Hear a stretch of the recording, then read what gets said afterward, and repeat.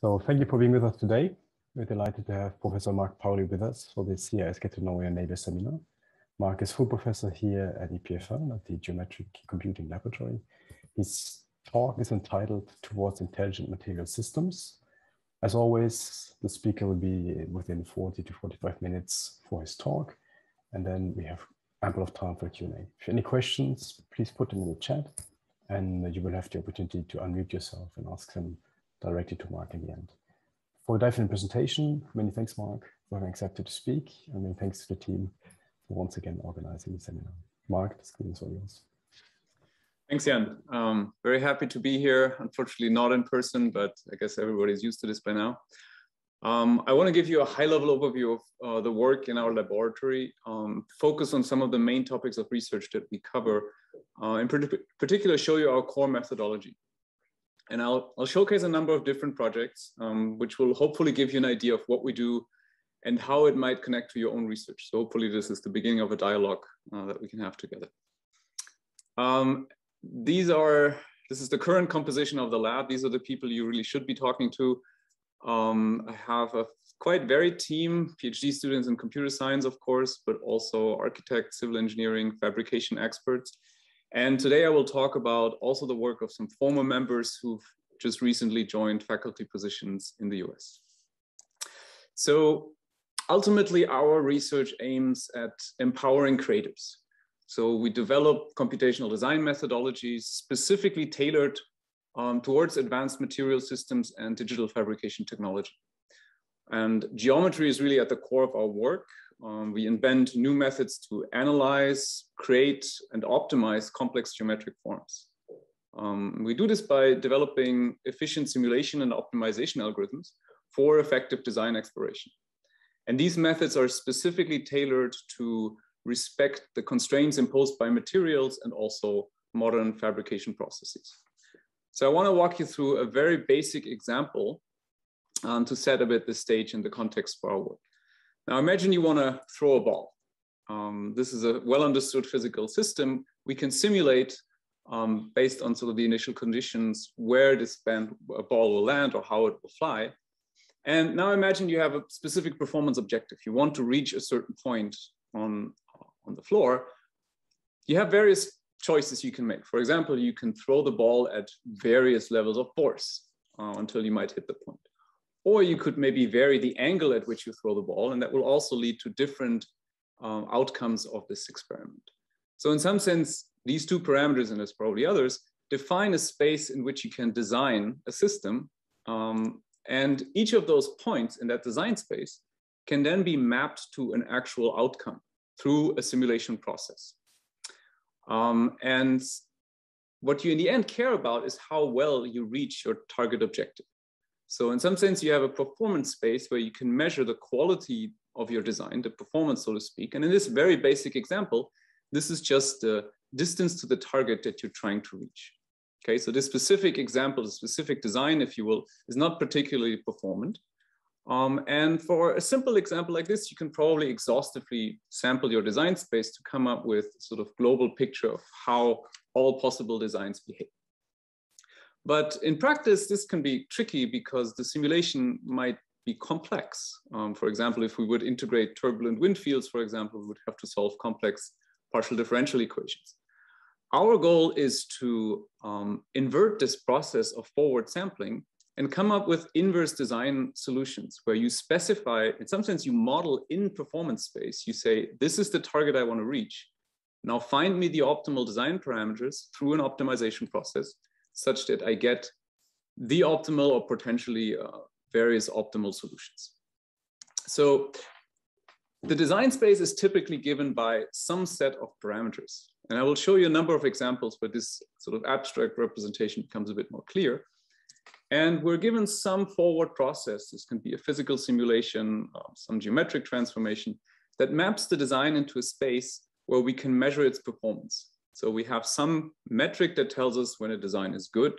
And this could, of course, be also very subjective measures that a designer has.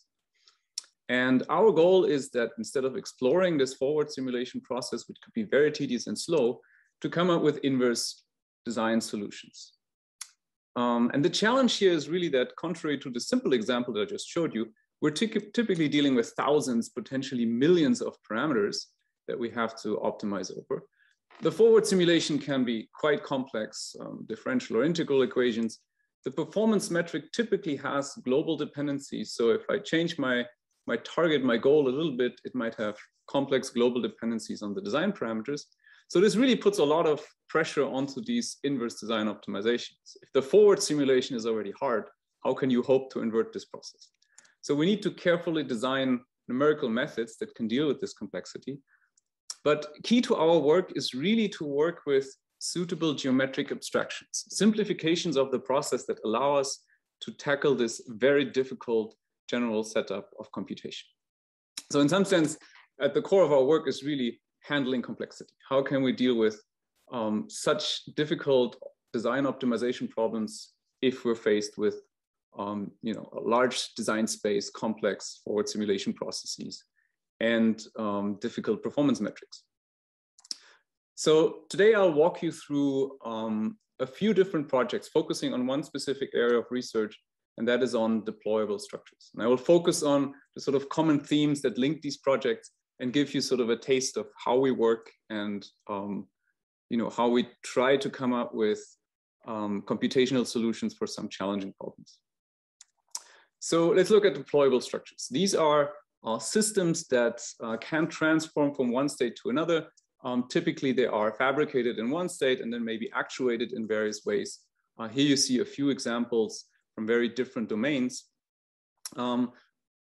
What is common to these examples that, well, in this case, the shapes are actually rather simple, and it's quite difficult to design such structures because you want to predict accurately their behavior under a certain deployment process. So for the examples I want to focus on today, I'm going to look at deployable structures where the material system is fabricated in a specific state and then actuated or deployed into a target state. And what we really care about as a designer is to specify this target state.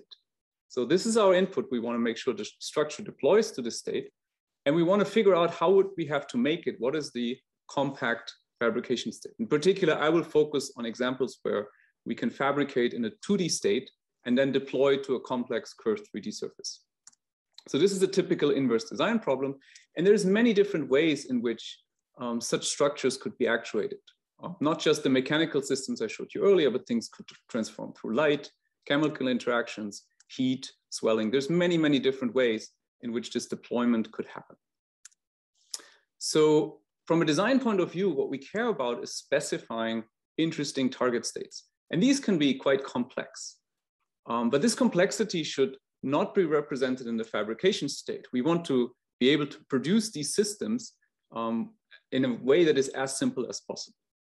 And in order to facilitate such a design process, we really need very accurate and robust simulation methods that can predict how the system will transform from the fabrication state into the target state. So this transformation of a geometric material system needs to be modeled, and then we need to be able in our optimization process to invert such a process. So I'll start with a simple example. This project was inspired by these little design objects that you see here, which have very interesting characteristics. This is just a sheet of copper or brass material with a few incisions made that allow the material to deform. And in fact, this structure behaves like a very interesting material class, the so-called auxetics materials. And these are materials that have peculiar behavior that if you stretch them in one direction, they also expand in the other direction. So they have negative Poisson ratio, which is quite unusual. So here's an example. You can see in this video how this material behaves as it's stretched out in one direction, it expands in the other. And that in particular allows us to take this normally inextensible material and apply it to more curved surfaces like you see here on the sphere. So the principal behavior of this material is actually one of a triangular linkage. So you can imagine that you see this sort of expansion that goes in all directions simultaneously. And now the question that we want to answer is, how can we create complex three-dimensional forms out of such a material system? So we're in this setup of inverse design because what we care about is to approximate a given target surface. So in some sense, our performance space tells us how close, or a performance metric tells us how close does my material system approximate a given design input. Is it even possible to design a given design input? So we want to minimize this function, but the design space is actually just the planar flat material that we can fabricate. The forward simulation calculates how this material would deform. And our goal is, of course, to invert this process to be able, as a designer, to just specify the target surface directly. So this type of inverse optimization, as I mentioned before, is quite challenging. How do we approach this in general? So in this example, the objective function is actually a continuous function in the coordinates of the material space. So if we want to minimize this, we need to look at what conditions need to be satisfied in order for a minimum to be reached. So first order necessary condition is just that the gradient is 0. So this is what you do in a standard optimization process. Very common thing, you look at it in machine learning as well. So you can design a very basic and simple gradient descent method. So this will just take a starting point and try to reduce the objective function by moving into the direction of the negative gradient.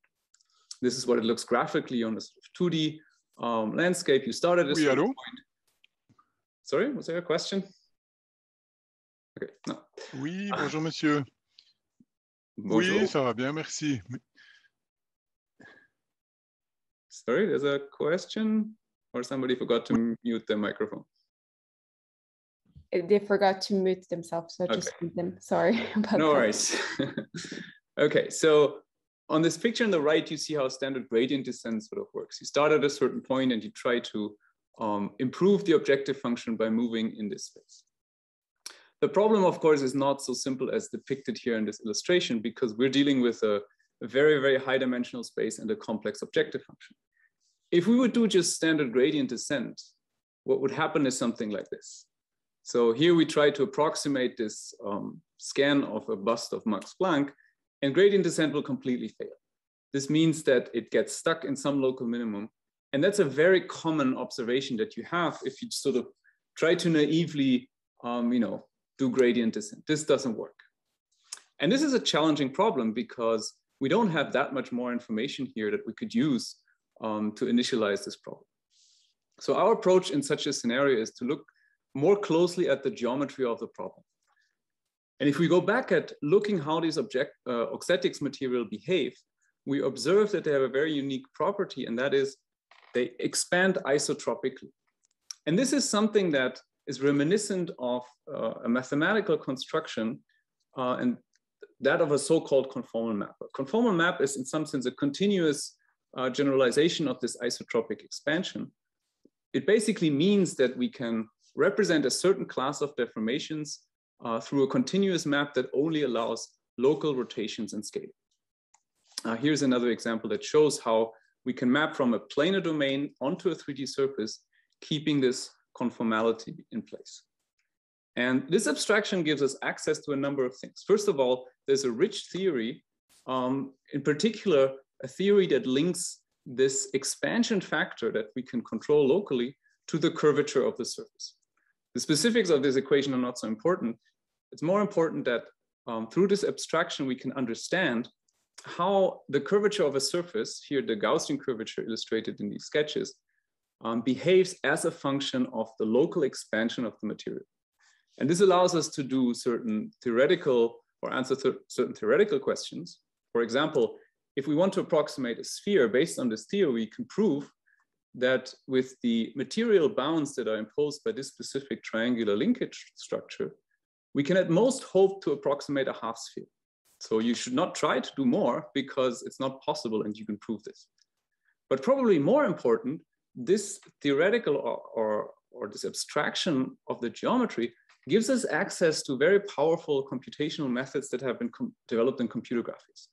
So we have very effective tools to compute such a conformal map for any 3D object. And the uniformization theorem tells us such a conformal map always exists. And this allows us to actually now tackle this very difficult optimization problem through this detour of computing a conformal map, as I described just now. So if you look at this inverse design challenge that we set out with, instead of just doing sort of blind gradient descent, we first look at this specific geometric abstraction, starting from some input design. We first compute a conformal map and then use that to initialize our continuous gradient-based optimization. And this is actually what makes this optimization tractable. I'm not going to go into the details of the objective functions. We basically want to approximate a given target as good as possible. There are some abstractions of the material in terms of rigidity, and we need to avoid collisions. But basically, the conformal map here, this intermediate stage that we inject into the optimization, is absolutely key to make this work. And with that, we can actually solve the problem of taking some input model, mapping it into the plane, where we can then cut out the material and deform that material into this target shape. So here you see an example of it here. Normally, I would be able to show this to you, in person, and you could touch it today. Unfortunately not. The question remains, though, how can you deploy such a structure? And in this case, we actually deploy it sort of manually. We deform the surface with the aid of a mold surface. Here's another example where you see this. So this is actually not really a deployable structure yet, because this material does not actually carry any information about the shape that we want to deploy into. It's a generic 2D material, and it requires sort of an external guiding scaffold in order to get towards the target shape. So this leads to a complex deployment process and is not very practical if you want to actually go more automatically towards your desired target shape. So the goal is now to, in some sense, bring a bit of intelligence into this material and use a sort of process that we call programming. So the idea would be that the material itself knows what target shape it should deploy into.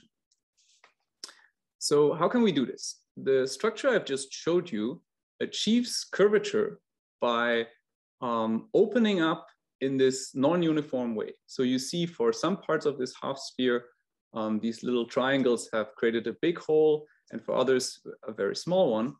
And that basically means that there is no information about this shape embedded in the structure itself. We can change the material system, however, in such a way that the material itself knows what shape it wants to go into. How can we do this? Well, here we identified a unique state of the structure, and that is when the material is fully expanded everywhere. So what you see on the right is now the triangles are all different, but the openings are all the same. They're all fully opened hexagons. So this means that if we stretch our material as much as we can until it cannot stretch any further, we will have automatically achieved the desired target state. And that means, of course, that the material in its fabrication state is now different. It actually is tailored towards this specific, in this case, very simple shape of a half sphere. And it has various sort of expansions already coded in. There's small triangles with big openings and large triangles with small openings. But if you apply a deployment process such as inflation or even gravity under certain circumstances, you can automatically go from the two-dimensional, the flat state, into the desired target surface. Incidentally, but this is something we only discovered afterwards, these structures do exist in nature in a very similar form. So this is from an old book from the early 20th century, where natural shapes exploit sort of the same principles. So one mode of actuation that we're interested in was inflation. So we ask ourselves, how can we inflate such structures automatically? And for that, we need to understand and model the inflation process a bit more. Now, if you think about a balloon, one thing that becomes clear is not every shape can actually be generated by a balloon. For example, this shape here, if you pressurize it, would actually turn into this structure. Again, geometry comes to our aid because we can study the conditions of inflatability, if you will. And specifically in terms of curvature, we can see that we cannot have these inward bumps because a pressure force at the interior will always push this outwards. We can classify this based on mean curvature. And then with a bit more analysis, we can actually prove which class of surfaces can be inflated with such a material system. So again, I don't go into the details here, but the key message is that with a sort of geometric abstraction of the process underlying this transformation, we can understand a lot more about the design space, about the space of feasible geometric instantiation of such a system. And it gives us also tools that if we have surfaces that we know we cannot achieve, to modify them locally in a way that keeps the design intent as much as possible. You see an example where the surface on the left cannot be realized, but with small modifications, we can get to a state that is achievable. And here's another example of this. So the computational pipeline is actually fairly similar. Again, the conformal map that we introduced earlier does the bulk of the work. So we take our input design and we flatten it into the plane with a conformal approach. And now we have to optimize jointly for the 2D material space and the 3-dimensional deployed surface. But these are fairly standard optimization techniques that do not require a lot of special treatment, given that we have already a good initial solution computed from the conformal map. And then we can solve problems like this, where given a design input on the left, we can compute the 2D material structure that you see here on the bottom left that deploys into the desired target shape. So for this, we created a simple scaffold and a generic balloon. So this balloon inflates, but it doesn't know anything about the target shape. It's just there to actuate. So if we put the actual material on top of that balloon, now we can deploy towards this programmed target shape. So that's a very easy way to automatically deploy this 2D planar material system into a complex 3D shape. Here's another example where we use gravity. Again, we need a deployment force that expands the material. So here, if we have a structure that is hanging down like this, we can fabricate the flat material model and then deploy it simply by gravity. So this is extremely simple and very robust, of course. So with these programmed materials, we have now adapted the material structure automatically towards the target surface that we want to create. So there has been some sort of static programming going on. The material knows which state it wants to go into. But there's a small drawback, and that is that the target shape actually requires that these deployment forces are active. If I have this balloon model and I take out the air, then it will collapse back to its initial state. Why is that? Because these triangular oxatic linkages are actually elastic materials. So they expand, as we've shown before, but when you let go, they go back to their original state. Now there's an intriguing concept called bistability, where you can manipulate the geometry of these cells such that they actually achieve a second stable equilibrium state. So here you see a simulation experiment that gives an indication of how this works. As the surface expands, it reaches a second equilibrium state that is separated by an energy barrier, which means that as you move beyond that point P3, the surface will actually settle into a second stable state. And here you see a physical experiment that illustrates this behavior.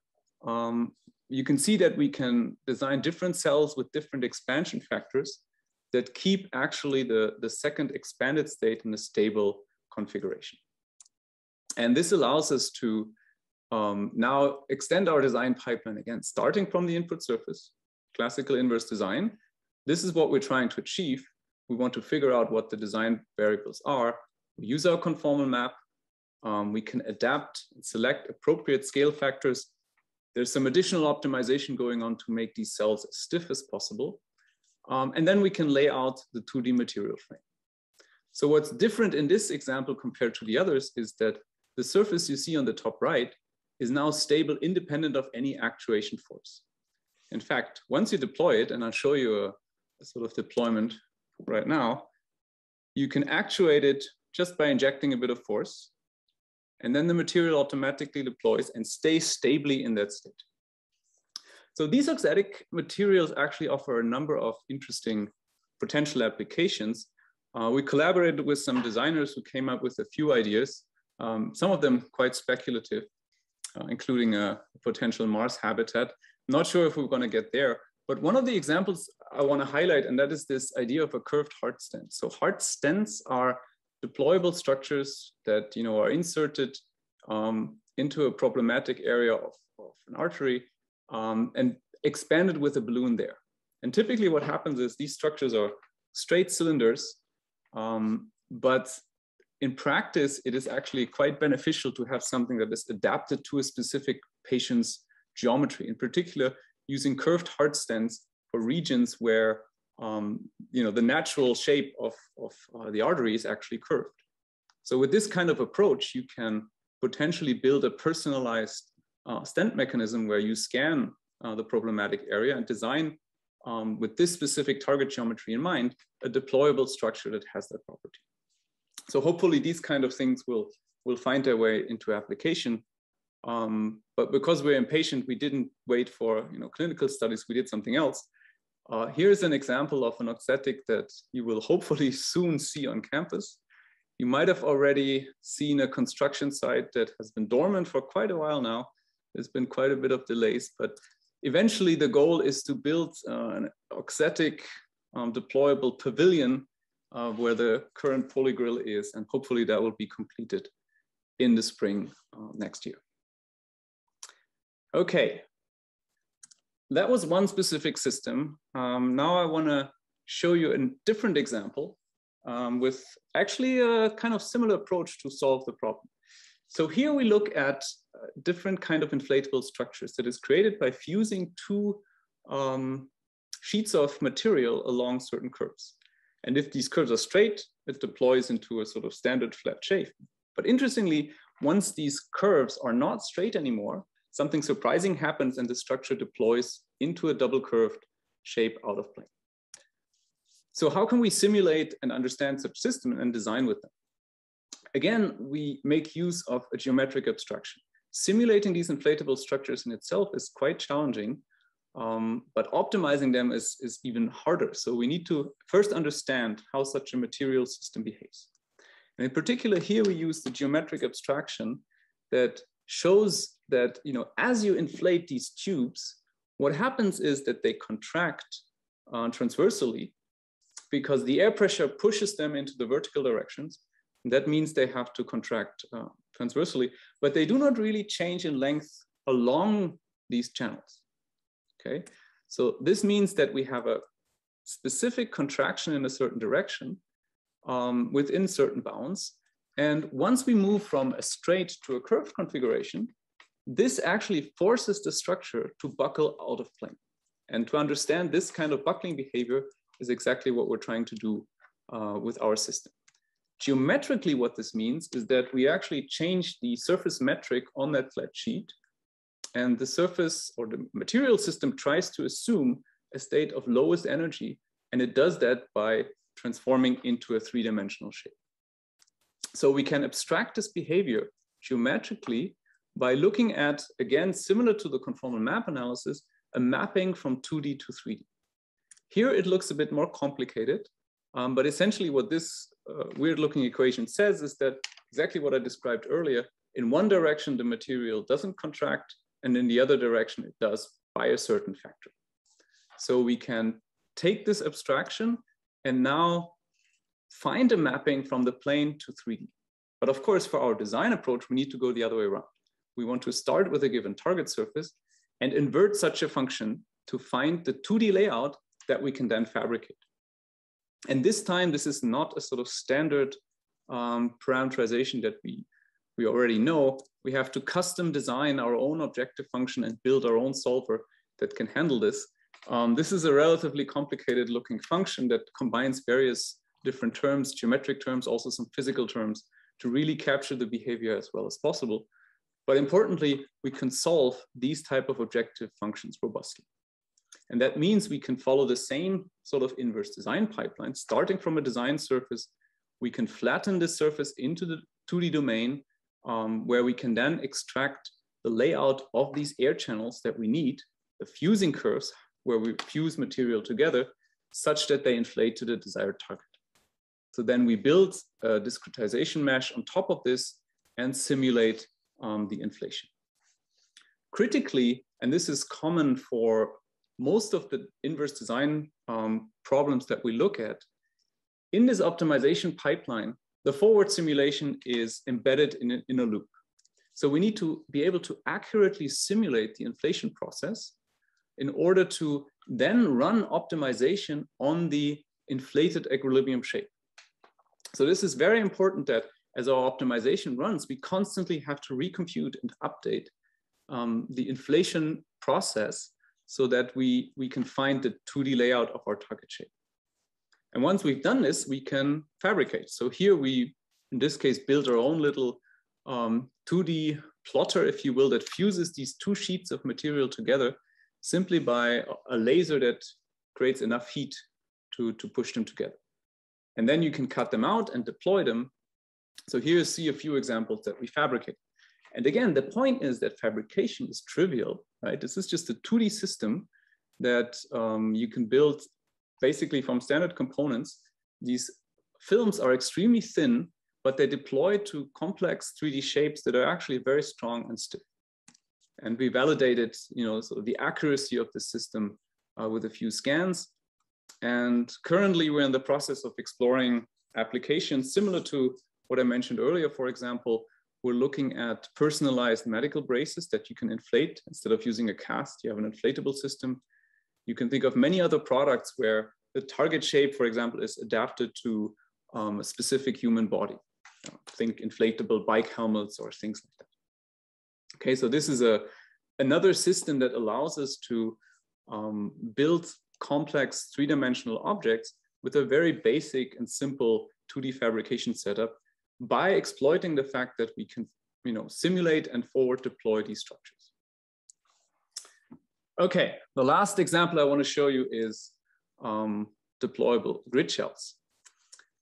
So these are systems that traditionally exist in engineering and architecture in particular, where you have a scissor linkage system that you can expand and then deform into various structures. Why is that useful? For example, because you can build things in a very effective way by assembling the structure on the ground and then deploying it, for example, here with cranes, into the curved target shape that you acquire. These structures are very efficient in terms of material use and structural stability, but they're very hard to design and they're difficult to deploy. So what we studied here is how can we exploit that system, but build a structure that can be deployed much more easily.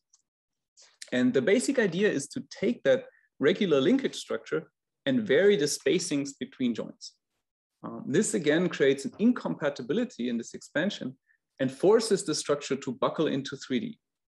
So again, conceptually, this behaves still like a single degree of freedom linkage, but because of mechanical incompatibility, allows us to deploy the structure automatically into 3D. Now, this is a relatively complex system, so we need to be able to simulate such a structure accurately.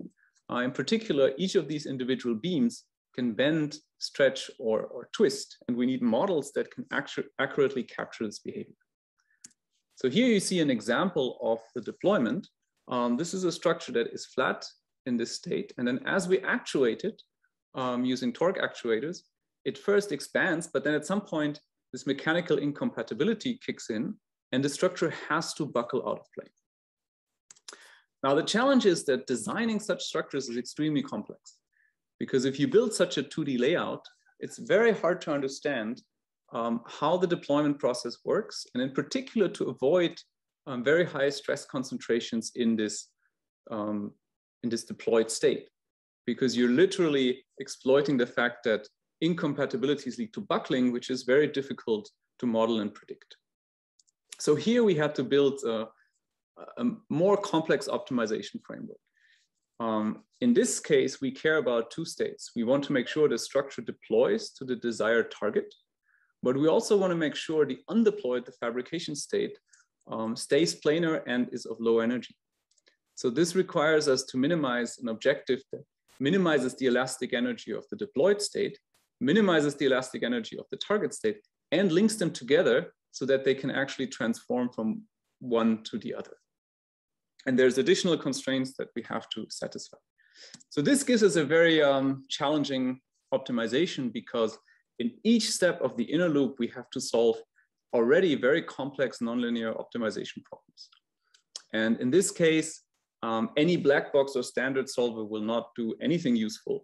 So we had to really build and design our own custom solver for this, which is quite challenging. So particularly here, we built a Newton method. And I'm not going to go into detail. I'll just show you that this is not trivial. This is a document that just shows the derivatives that Julian had to compute in order to build this optimization. So not simple, quite advanced optimization here, but it's really worth it because it makes all the difference. If you run the design optimization, and here you see a little video of that, the point is here that you almost see no change happening. Oh, the sun is coming out, nice. So there's no change happening almost in the design, but the structural performance is completely different. So from a system that would be completely impossible to actuate because of very high stress concentrations, we get to a solution that actually works in practice and we can deploy from a planar state. Here are some examples. So you see how these eggshells can be actuated. Here we just pull them apart by with a bunch of ropes, but they know which state they want to go into. So we don't have to do much. These structures automatically deploy into the desired target state. And you can see that our prediction on the top is quite accurate in terms of the physical model. We also used this technique to build something a bit larger. This was a competition we actually won at the Form and Force exhibition in Barcelona with our little pavilion that you can just flat assemble and then pull out in one go into its desired shape. How are we doing on time? Yeah, maybe I'll skip the weaving. Let's skip this. So I want to come to one important point, and for that show you very briefly another project that we've worked on. So far, what I've shown you are inverse design problems where we've created a material system to deploy from a flat state into some desired target state. And the optimization basically gives you the fabrication instructions. So you can build this system, and if the prediction is accurate enough, it will behave as it should. But of course, what is happening is that once you've created the system, the program state is static. We cannot change the design. If we wanted a different design, we have to fabricate a different model. So I want to end with just promoting this idea of a truly programmable material system. And for that, I want to just give you a quick insight into a recent paper we did with Pedro Rice of the Flax Lab at EPFL, where we studied reprogrammable materials. So the system I've showed you so far can be understood in some sense as mechanical metamaterials. They are specifically designed geometric materials that behave in a specific way. Now, there's a huge field of metamaterial design where you create a geometric structure that, for example, has a specific displacement or force displacement relationship. And by changing the geometric composition of the material, you get different behaviors. You get stiffer or weaker materials, or that behave in different ways. Again, if you fabricate the material, it has a static behavior. The idea that we wanted to explore is whether we can design a mechanical metamaterial whose physical behavior can be changed after the fact. So basically, we want to say, can we program this material on the fly? And this is going to be analogous to what you do on a hard drive. Specifically, we use magnetic actuation to change the internal structure of the material, similar to how you would write using a magnetic field old school hard drive. And for this, we designed what we call a mechanical bit. This is a mechanical system that has two distinct states, and these states can be changed through the use of a magnetic field. Now, importantly, these states remain fixed after the magnetic field has been turned off. So we can truly switch the behavior of these cells. We can program them and basically can distinguish between an on, what we call an on and an off state. And this is realized again with this principle of bistability. The purple structure that you see here is a bistable cell that can retain a stable equilibrium at two different configurations. And here you see how we can switch between these two states. So you see when the electric field is actuated in one way, the cell switches from one to the other. Now, why is this interesting? Because it allows us to actually change the stiffness of the cell. So here you see a typical force displacement curve for one of the states. And if we go to the other state, here you see that the bistable cell is in the lower configuration. If we go to the other state, then the force displacement curve is completely different. So we have the same mechanical element, but the mechanical behavior has changed depending on which state we've programmed the system to be in. And you can then combine multiple of these cells and individually program them and thereby have a wide variety of mechanical behavior. So this is now a mechanical system, and importantly, the difference in behavior does not depend on any electric current that is being applied at the time. We can reconfigure this material and then achieve a stable state in which the specific behavior that we care about is achieved. And now, if I go back to what I talked to you earlier, these systems that I showed you are sort of programmed materials, but they're not necessarily intelligent materials yet. For us, the objective was, we want to make sure we have a simple fabrication process, we can automatically deploy, we have high structural performance, and we accurately achieve a desired target state. The question now is, what could programmability bring here? For example, could we do multiple target shapes? Could we reconfigure our material to deploy into different target shapes? Could we have a sort of reactive deployment where, depending on environmental conditions, for example, the structure deploys differently? Could we have controllable force transfer? For example, we could build, I don't know, a robotic gripper or something. Could we, in general, design complex motion paths? And in some sense, the idea would be to bring programmability into these material systems, somewhat approaching, if you will, almost robotics, but without introducing necessarily complex sensing and control infrastructure. So the idea is really to utilize geometry and the material itself as much as possible to be able to design systems with more advanced functionality. So this is, I think, the challenge that we're working towards right now.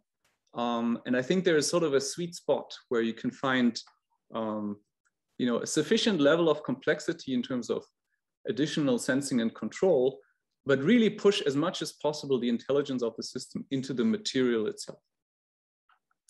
Okay, that was a rapid fire overview, I guess. If you want to learn more, here are a bunch of references that you can look at. You can find them on our webpage. I want to make one last point, is that we also try as much as possible to release code and demos and make this research accessible to as many people as possible. So hopefully some of these things will be useful for you. And I would be specifically interested if you have challenging inverse problems, where geometry is key, where the behavior of the system is largely dictated by the geometric structure of its components, and you are faced with challenging inverse problems that you might have no solution for at the moment. I'd be happy to discuss more and see if some of the methods that we use and have developed could be applicable maybe for solving some of the problems that you're facing. Thank you very much. Many thanks, Mark. Do we have any questions in the audience?